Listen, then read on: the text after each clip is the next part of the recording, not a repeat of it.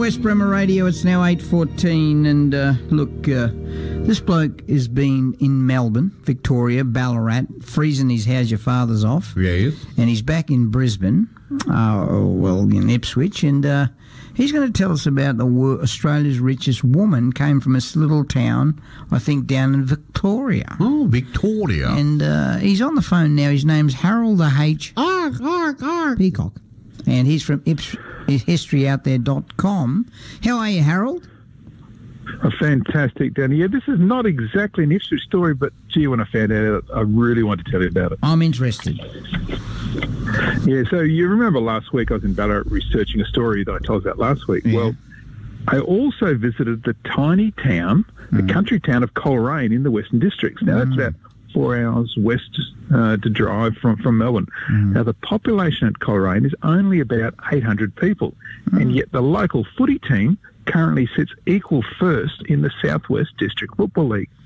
But that's not their only claim to fame, because about 130 years ago, the little town produced the world's richest woman.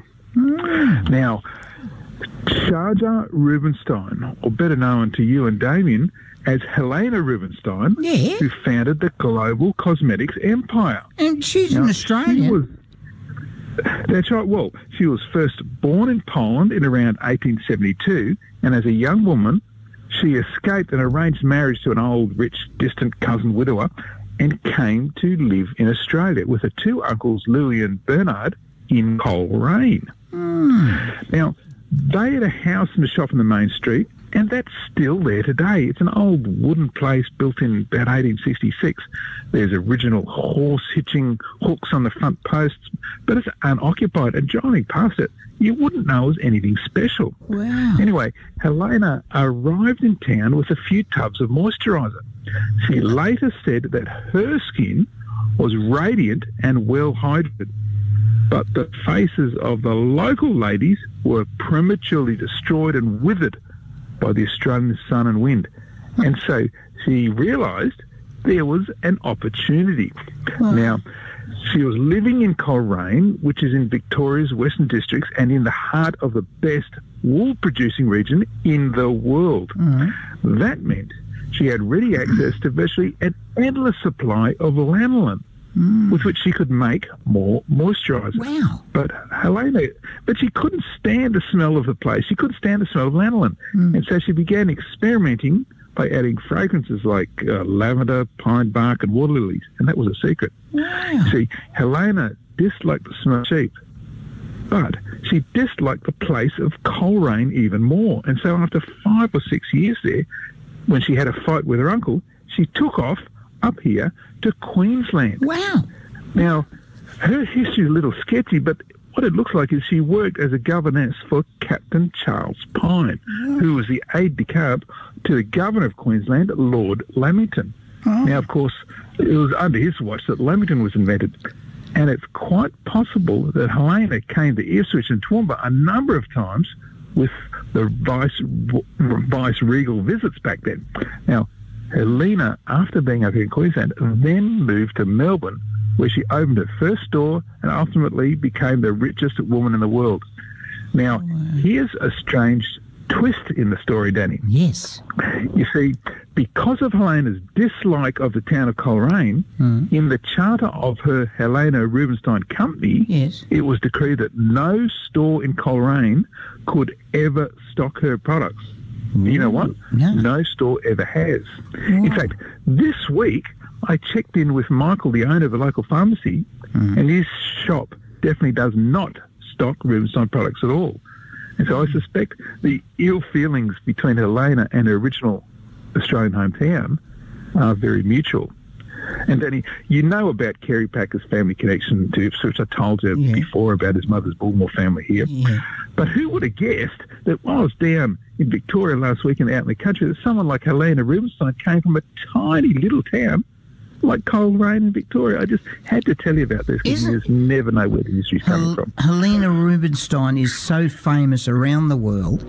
It's unbelievable, isn't it? And just took a punt on something she had a thought about and became famous. Yeah, well, she saw all these wrinkly women. all the wrinkly Australians around her. So she saw an opportunity. Oh, so what was the ad saying? All Aussie women are wrinkly. Get some Helena Rubinstein cream on your dial.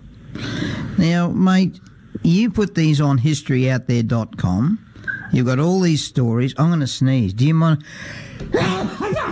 Excuse me. Oh, bless you. I couldn't help that. That was, and we don't have a dump. Is that a dump button there? No, that's a mute button, so that would have saved you. Oh, it works? Yeah. Oh, for God's sake. Yeah, good on you. Anyhow, we're being real. This is real radio. So, mate, what was it like down there in Ballarat?